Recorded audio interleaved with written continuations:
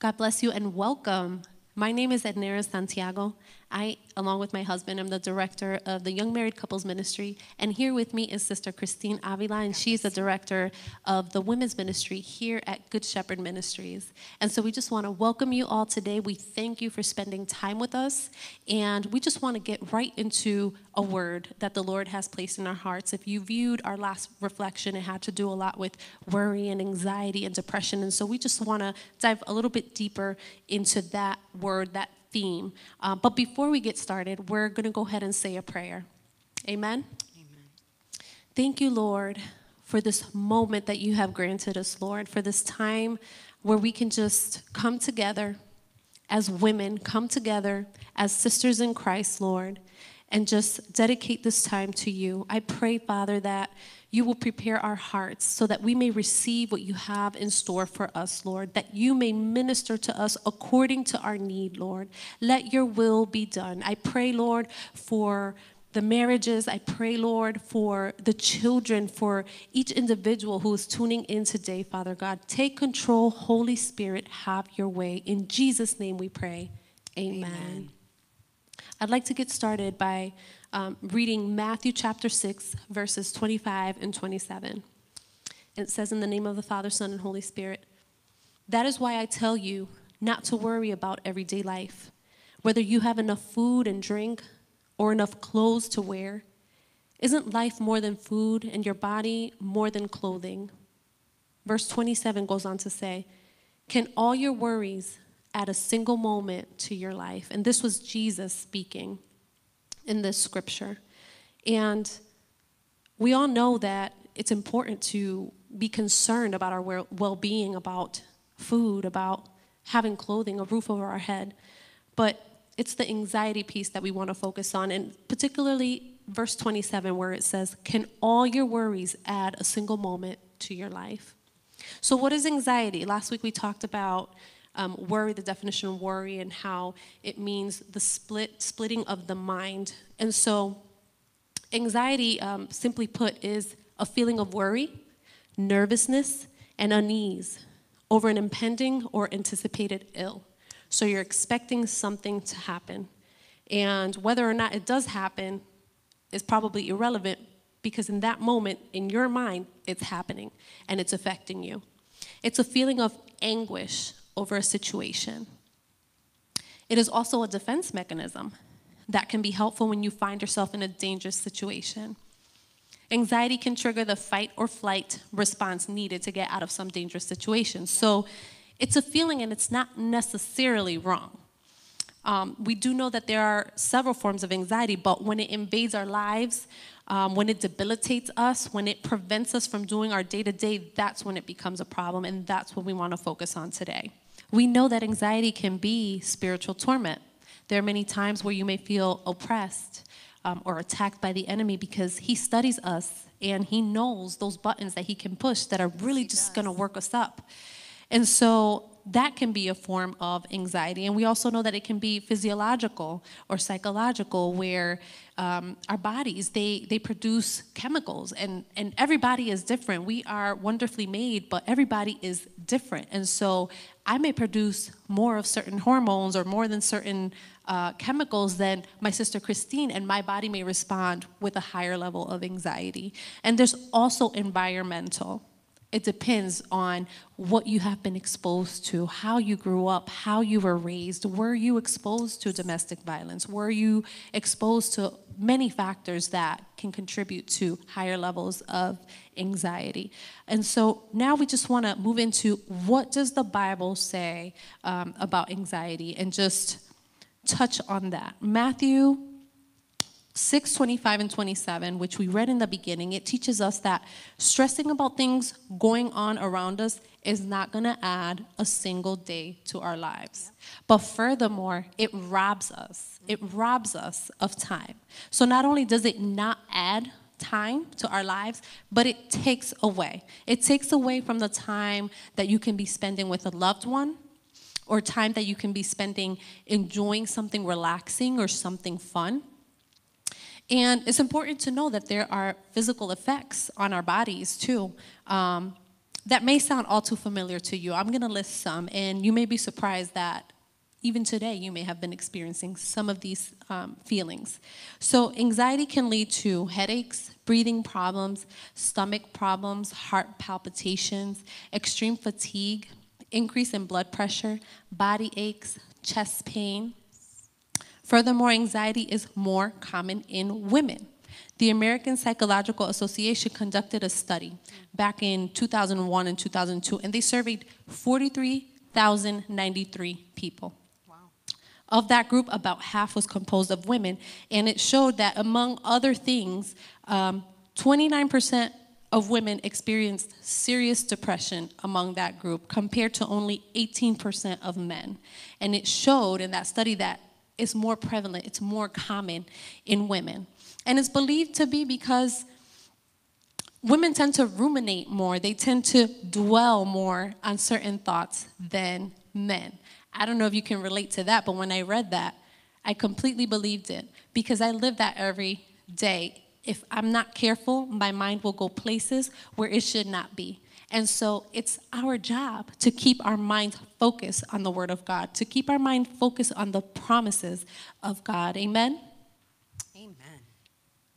Back in 2011, I had a serious problem with anxiety, and it got to the point where I really, really thought that I may have a heart condition. And if you don't know this, the symptoms of anxiety can mirror symptoms of a heart attack or a heart condition. And so I was very, very concerned, and it's so important to call it out for what it is. And so if you're unsure and you're feeling symptoms and you're feeling the tightness of the chest and things like that, it's very important that you really check it out and find out what it is. And so in my situation, after several exams, after ultrasounds, after heart monitoring, my doctor informed me that it was actually anxiety. And in my situation, it was caused by an experience, caused by a situation. My mom had passed away the year before. And when she passed away, only 8 months before that, my best friend had passed away in a car accident. And so I was dealing with so much grief that I couldn't handle it.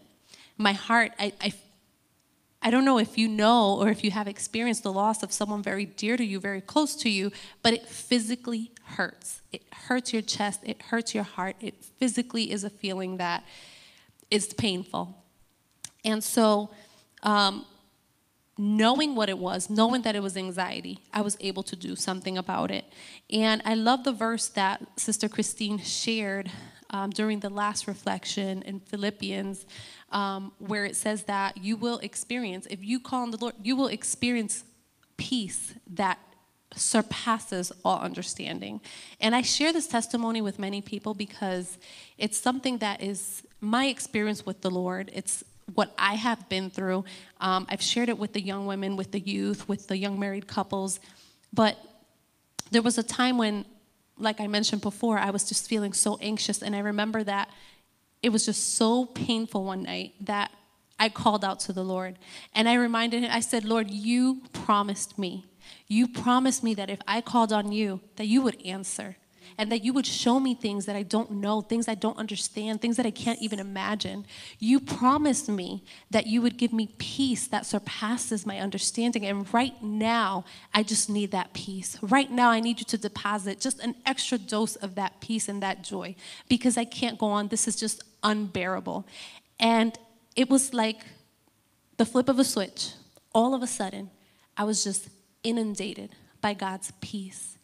And I was shocked for a moment because I just, I'm looking around in my room and I'm like, 1 minute, 1 second, I'm there crying and just, doing the ugly cry, And then the next minute, it's like, it's gone. It's like, Lord, you really did it. It's amazing. And if you haven't lived that, you may not understand, but I just want you to know that it is possible. That when you claim those promises over your life, God will come through. And he has healed my heart in that way. Does that mean that anxiety won't come knocking on my door? Absolutely not. Anxiety will always try to creep in and will always try to take over. And so it's very important that we're aware and that we're actively doing something on a regular basis to prevent it from taking over. Sister Christine, I don't know if you have any experience that you would like to share pertaining to anxiety and how you have managed and what has helped you. Amen, yes. I will be completely honest. Anxiety is something that I have actually struggled with for a greater part of my life. Anxiety has knocked on the door of my heart and my mind many, many times.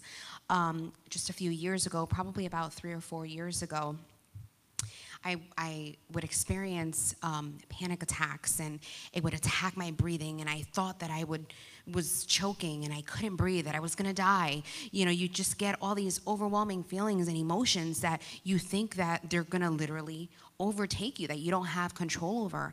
And I went and I reached out to a doctor. I reached out to a psychologist, a psychiatrist, and there were things in my childhood that I had never confronted, and they had been festering in my life and in my heart for most of my adult years, all throughout my adolescence and young adulthood, and even as an adult and a wife and a mother.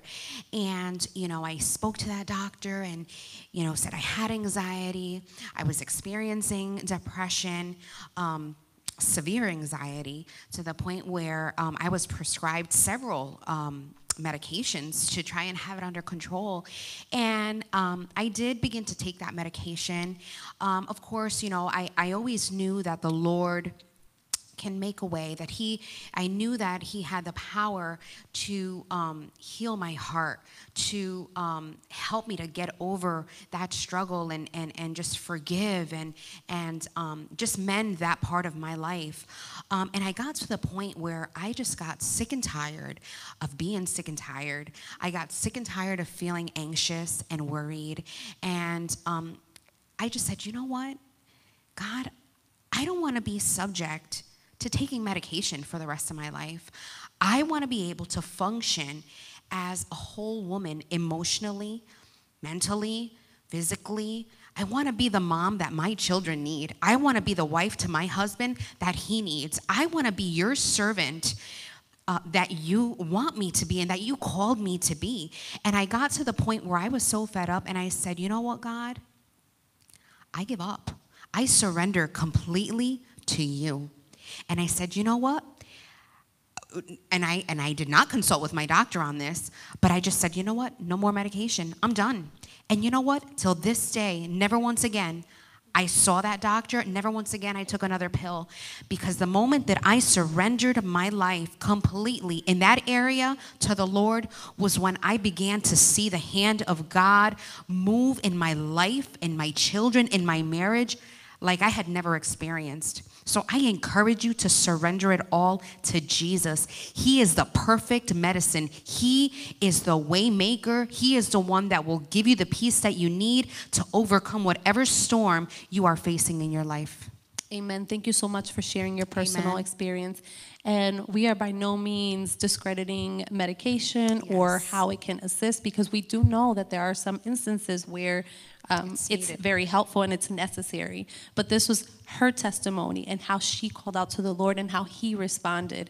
And as women, we have to keep in mind that we are natural caretakers. No matter what setting you put us in, we're going to try to take over, and we're going to try to care for something or someone, whether it's a plant or whether it's a group of people.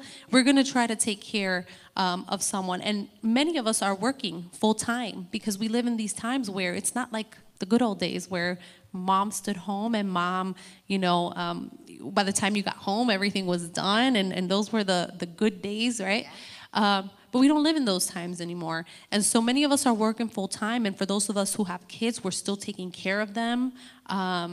Some of us are still phasing into our regular work schedules, so we're still working from home, we're still homeschooling up until school ends soon, I hope.